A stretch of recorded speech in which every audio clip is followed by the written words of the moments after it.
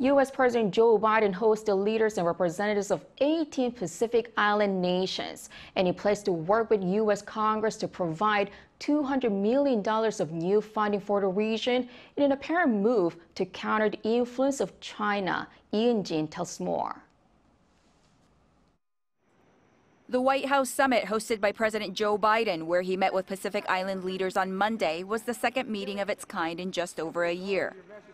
The forum is seen as a part of a larger Biden administration effort to deepen ties with the region, where officials say Beijing is hopeful of protecting military power. Before welcoming the 18 leaders and representatives, Biden announced U.S. diplomatic recognition of two more Pacific Island nations, the Cook Islands and Niue, highlighting that recognizing them as sovereign and independent states would enable expansion for a stronger partnership. During the welcoming ceremony, Biden emphasized that the U.S. is committed to ensuring a free, open, prosperous, and secure Indo-Pacific region.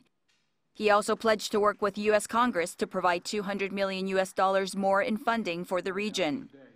The funds would be used for projects aimed at resolving issues including climate change, economic growth, public health, and countering illegal fishing.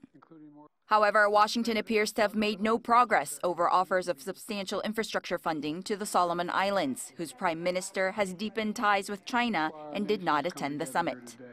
Also absent was the newly appointed Prime Minister of Vanuatu, who took power just 2 weeks ago following a no-confidence vote against his predecessor for actions including signing a security pact with U.S. ally Australia.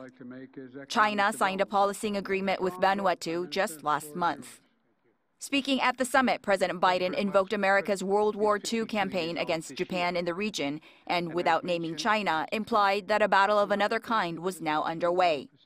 He added that a great deal of history will be written across the Pacific over the coming years, with partnership key to writing that history together.